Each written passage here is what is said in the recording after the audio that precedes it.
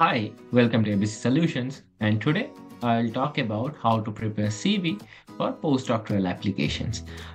I think even including me, I was initially bit finding tricky to how to prepare the CV, how to put all the details in a compact manner. I think many of us also face the same issue. So let's try to fix this issue. So first, I'll show my initial CV that I prepared during my applications. I'll just share my screen. So this was my CV, which I prepared initially.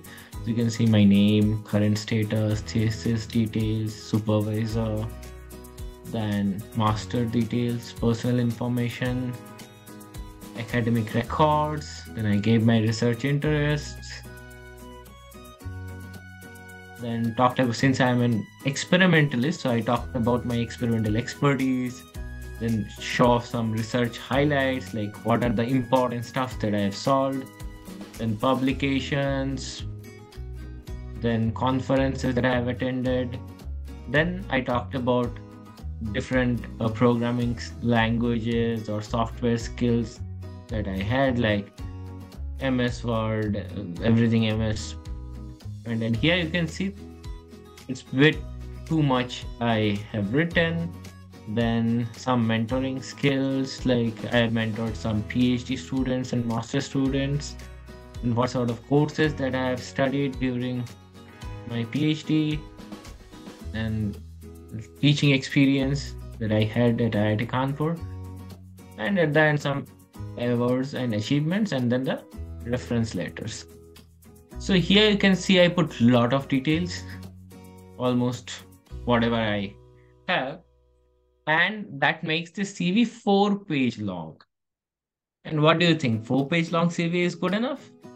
Like, I put all the details here, but people usually do not like such long CV, because whoever will evaluate your CV or assess your CV, they don't have too much time to read each and every details and figure out which detail is important for them, etc. So, in one word, this sort of CV with so much of detail and so lengthy is a rejection. That's period. And now I will show what are the problems in that CV and how to address those issues. So I'll just stop my screen and then share my presentation.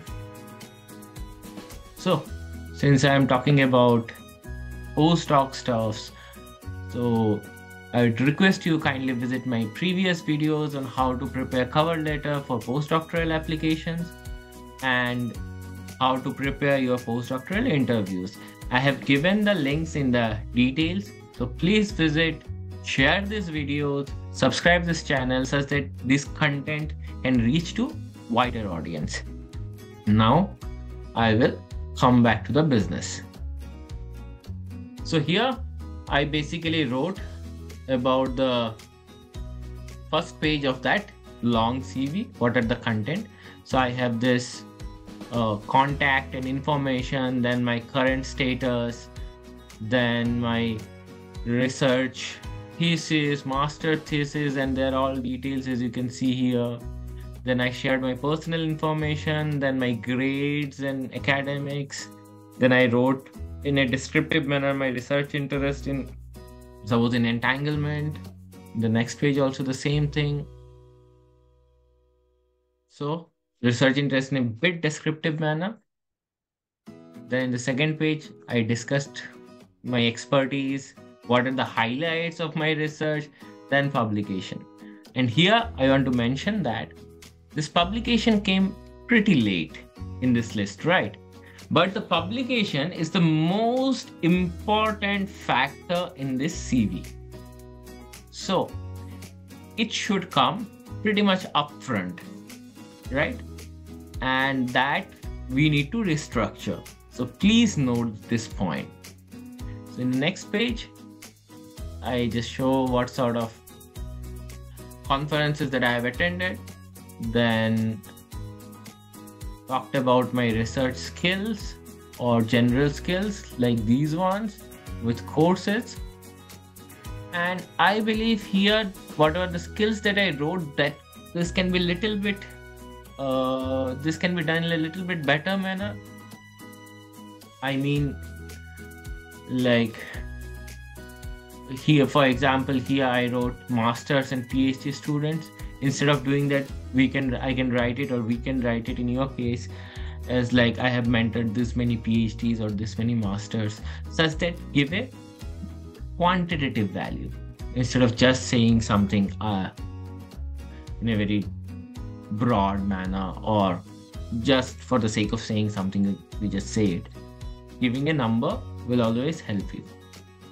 Then shared my teaching experience and what sort of awards that I got or achievements in my academic career.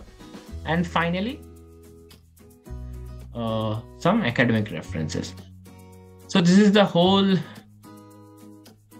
content of that CV. As you can see, lot of informations. So what information are relevant? Yeah, I should give affiliation and contact, definitely. Then current status, PhD thesis, personal information, academic grades. Personal information is not required. So current status, research, and this academic grades, all I can make them in a compact manner, or all I can put in a single place and cut a lot of unnecessary things. Then there is a research interest, which was quite descriptive. I think I wrote 3 points. And in my cover letter also, when I'll apply, or when I applied, I mentioned about my interest for that group, why I am interested. Then I do not see much point to describe again research interest in a separate way. So we can definitely get rid of the descriptive part. Research expertise highlights, they do not deserve space in a 2-page CV. So we can cut these things, and all these things must show up in that publication, because publication is the outcome of this PhD. Like this is the one single sentence, and based on that, most of the people will evaluate. So we need to highlight the publication part, and it should come up front, not like it is coming after a lot of things. So this restructure is very important. Then conference, workshop, fine.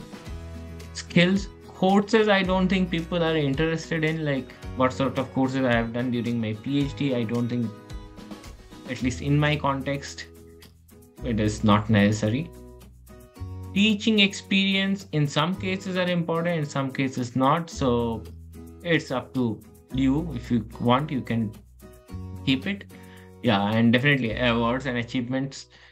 Which awards and achievements are relevant or important for your position, please show them.